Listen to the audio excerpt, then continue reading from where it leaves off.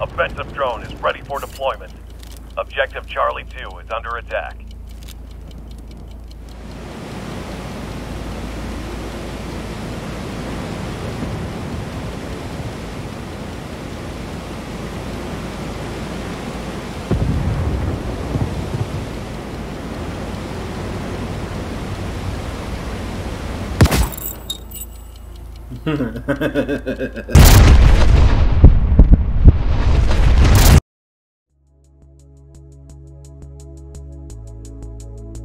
What's up everybody, Durek back at it again with another video on World War III. Yes, we are going back to a game that once burned me on its initial release. Why, you might ask? Well, because of two things. One, the game went free to play over the weekend with new content, so that meant more players were going to play the game. So yay, I could finally get into a match. And two, I had heard the developers say that if there was anything that they could fix, it would be the trust between them and the players. So that kind of compelled me to, you know, give them a second shot. Because before its initial bad launch, this was a game that I was anticipating. I was getting tired of EA becoming more predatory and not listening to its fans when it came to Battlefield 5. In my head I was thinking, World War III looked like a great alternative to Battlefield 5. I loved the Battlefield franchise, but I had a burning hatred towards EA and I did not want to support them anymore. But oh, how naive I was in thinking that indie games always had the answer. But I mean, up to that point, indie games have generally been nailing it out of the park, but World War III at the time just didn't do that, because most of the time I was stuck on a loading screen or in matches that barely had anybody. But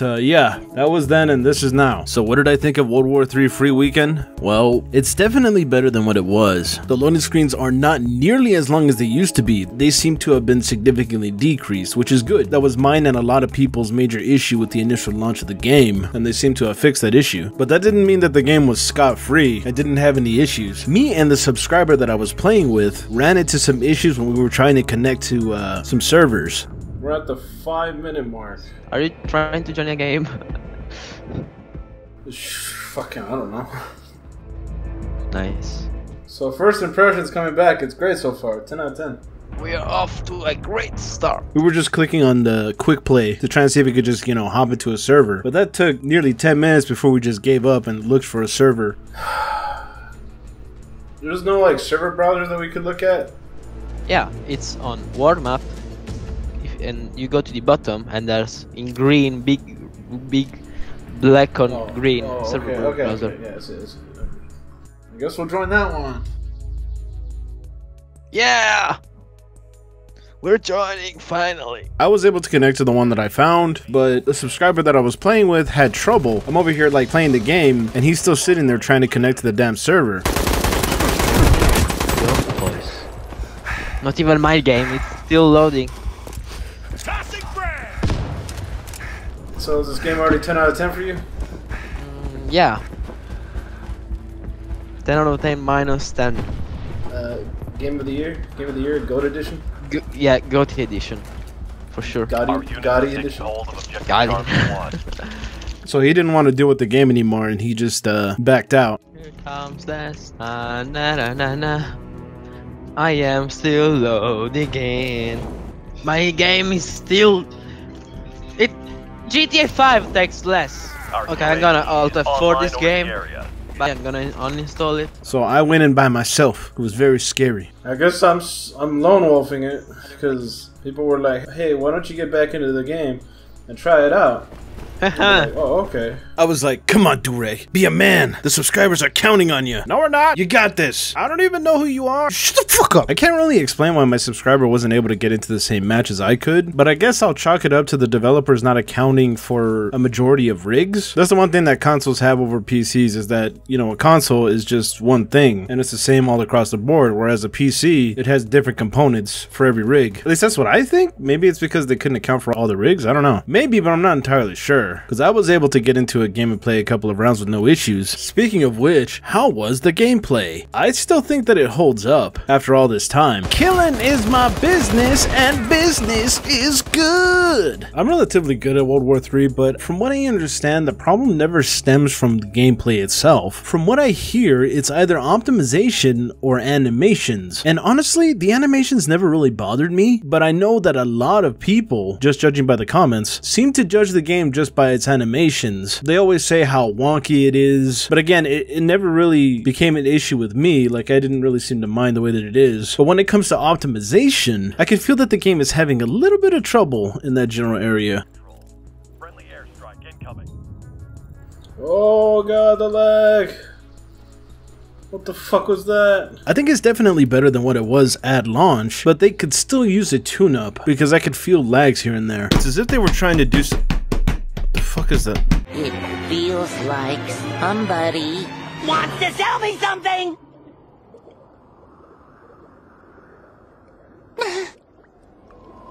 I told you he was on to us! Protect your accounts and help out the channel by going to the affiliate link that's down in the description. There's a deal going on right now where you can get 75% off a 3-year plan that effectively brings it down to $2.99 a month. What a deal!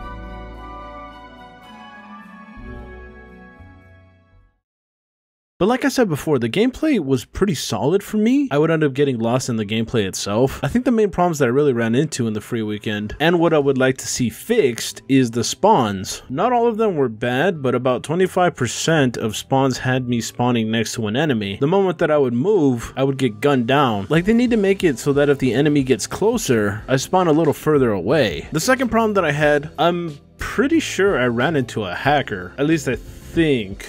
Because our team was winning, and the guy who I think was hacking all of a sudden started getting multi-kills. Like, you just see like the thing raining down one guy killing our entire team, and he didn't just like join the game and then all of a sudden he was being like a badass. No, he was in the game prior to getting a crap ton of kills, and we were winning while he was on the other team. I was trying to hunt him down specifically, but as I was getting close to his location, because I had a UAV on him, or I think that's called a UAV, whatever, he fucking wall banged me.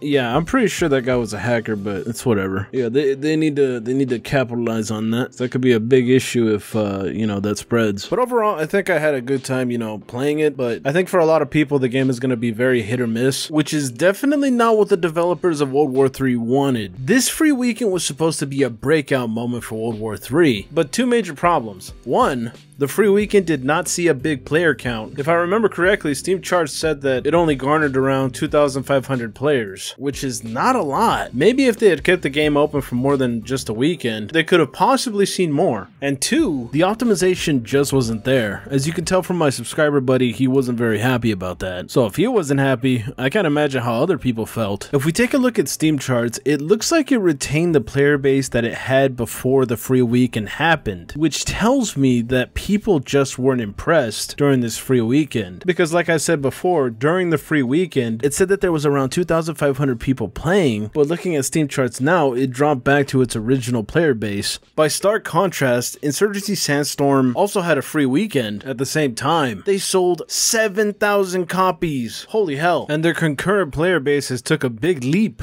But getting back to World War III, in my personal opinion, I think that World War III's free weekend was very hit or miss. It definitely didn't give a boost that the game really needed, which is kind of a shame. Well, I want to wish the developers the best of luck, because I do enjoy their gameplay, but they just really need to fix, you know, the optimization and all that stuff. But yeah, I want to thank everybody for coming out to watch, and I guess I'll catch you in the next one. Bye-bye.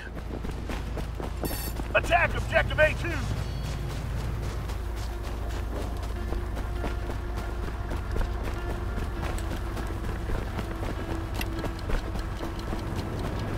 Be advised, enemy offensive drone spotted in your AO.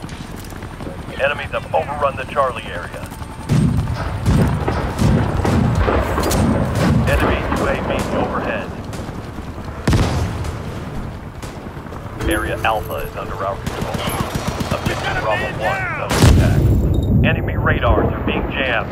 Enemies have overrun the Alpha area. Attack objective Alpha 1! Die, die, die!